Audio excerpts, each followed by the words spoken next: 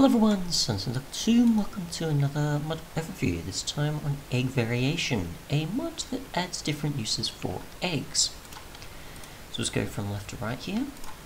You've got the boiled egg, which is just a smelted egg. You've got a cracked egg, which is just an egg in a crafting table, and you can also smelt that to make a fried egg. We've got bread egg, which is obviously just 2 bread and a fried egg. You've got scrambled egg, which is a bowl and 5 fried.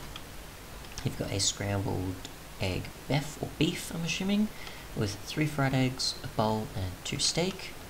An omelette egg, which is obviously just pork, steak and then 3 fried eggs.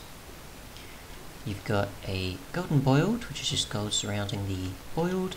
And you've got a poisonous egg, which is just fermented spider eyes in an egg. So we'll just consume each of these and see what it gives us. Just give ourselves the hunger effect to actually have the ability to consume these. Let me just check. Yep, so we're normal. So that'll be good. And we will just clear this real quick. Actually, I'll leave it just in case. So we've got the boiled, which is just 1.5. We've got the cracked, which gives you nausea 2, besides how much it gives you in hunger fulfillment.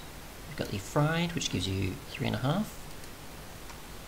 We've got the bread egg, which gives you 6.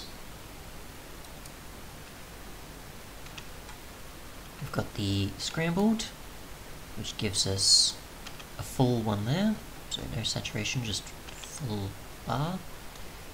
We've got scrambled egg with beef, which gives us full and another effect. So I don't know which would be more beneficial though, unless you have leftover steak, I guess. We've got omelette, which is 8.